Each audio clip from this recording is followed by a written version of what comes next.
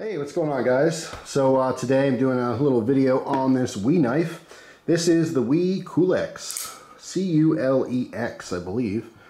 Let's see, let me make sure that's right there. Yep, the Culex. I believe that's how it's pronounced anyway. So this one specifically, the WE 21026B-2, which is the black on black. All right, this one has a black stonewashed CPM 20 CV blade, which is phenomenal. This thing's ridiculously sharp. I mean, I like the knife. That's pretty much it. End of video. I love it. I think it's fantastic. I really have no complaints at all on this. I mean, there's no hot spots. The lockup is fantastic, especially for a little, plunger style lock, as some people call it, or a button lock. That's what it is essentially. It's an automatic knife without a spring. It's the best way to put it. Little flipper on the back, flips out nice and fast, locks up strong. Dual thumb studs. Okay, so if you want to flick it out with your thumb, you can certainly do so.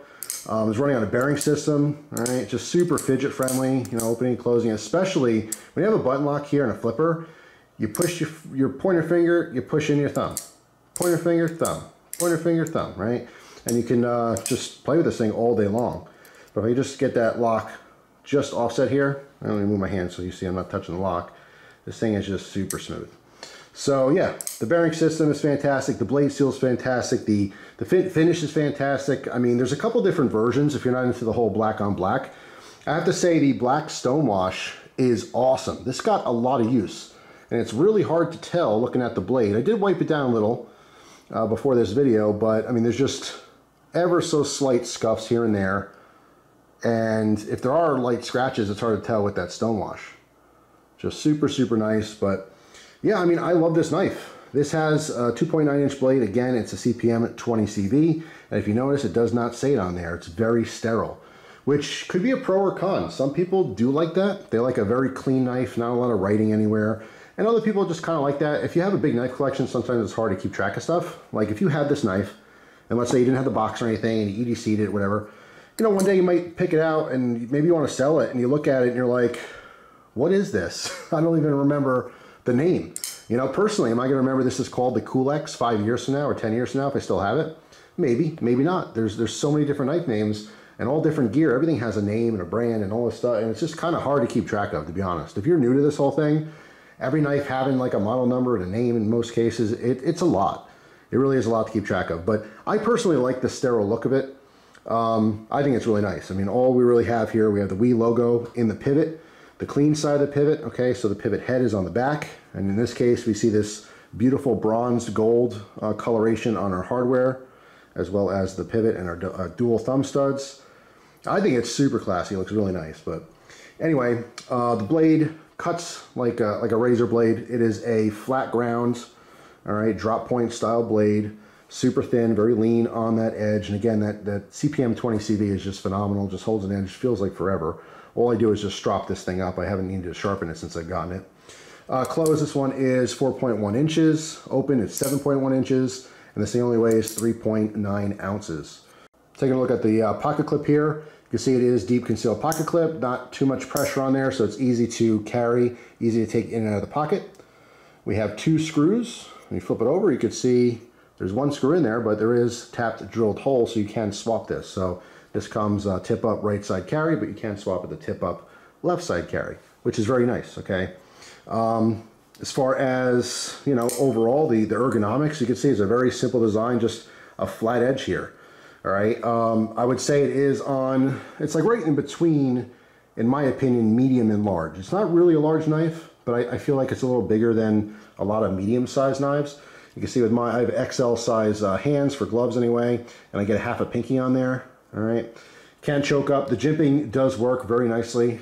All right, if you are a fan of jimping there for the thumb, it does. It is purposeful. Okay, but overall, I mean, like I said, there's no hot spots. It feels comfortable in the hand. I can use this hard. It's just super sharp, super nice looking too. It's very classy. This can definitely pass for a gentleman's style knife, not just like your tactical, EDC that everyone's always lusting after. But yeah, I mean, just flips out super fast, locks up nice and tight, closes easy, just really awesome. Of course, you do get all the goodies. All right, interesting little box cover there. All right, you get the nice storage case. WE being a higher end Chinese company, Like I said, you do get all the goodies there. There's their website. We have the cleaning cloth, the instructions. Love your new knife? Yes, I do. All right, it's decal in there as well. All right, and a little baggie. But you can see there's like it's a lined, let me get the right light here. It's a fuzzy lined pocket to put your knife in, and then there's one on the other side. It's double-sided, so you can put two different knives in here and they're not banging into each other, getting all scratched up. All right, so very, very cool. So yeah, that's pretty much it. These sell for around $217 dealer's price. I think it's worth every penny of it. As I mentioned before, there are a couple different versions. If you're in the market for kind of a higher end knife, if you don't want to spend $300-400, but you want something really nice, I would really recommend this. If you haven't had a button lock before, you might want to try out a cheaper one first, just to see if that's a style you like. But if you do know that you do like this lock style, which is very convenient.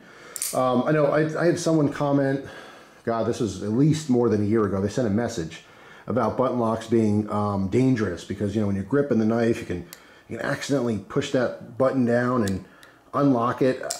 I've never had it happen. Not saying it's impossible, but there's a lot of stuff to worry about in this world. Accidentally depressing your button lock on your knife while you're using it is definitely low on my list anyway.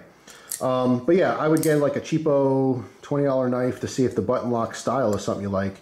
And if it is and you want something a little higher end, I would definitely recommend this. I mean, again, the CPM 20CV, one of my favorite steels of all time, holds a ridiculous edge. And everything about this knife is awesome. I mean, like I said, it's classy looking, it's comfortable, it cuts like crazy. It's just awesome.